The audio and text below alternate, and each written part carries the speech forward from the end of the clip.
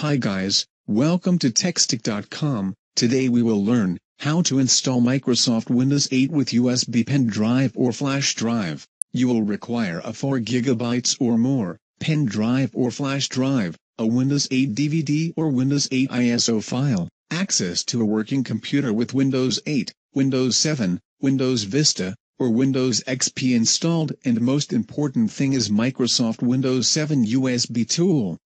You can see Microsoft Windows 7 USB tool download link here or can download it by searching on web. Start the Microsoft Windows 7 USB tool. Click on Browse to add Windows 8 ISO file path. Now insert your pen drive or flash drive and USB port, which should be 4 GB or more in size. Now click on Next, and then choose the output media type as USB device, then click on Begin Copying button and Windows 8 installation files will start to copy on your pen drive. After successful creation of Windows 8 bootable USB media, restart your computer and set USB as your primary boot device.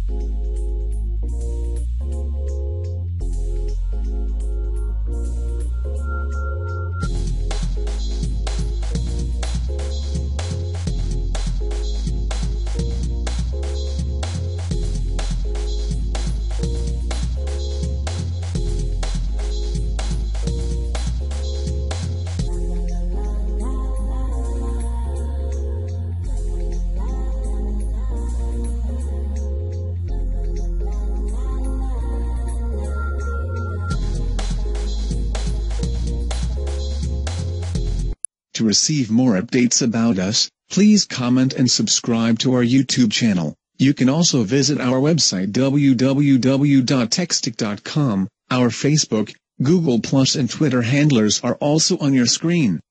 Please check them. Goodbye. See you soon with another exciting video.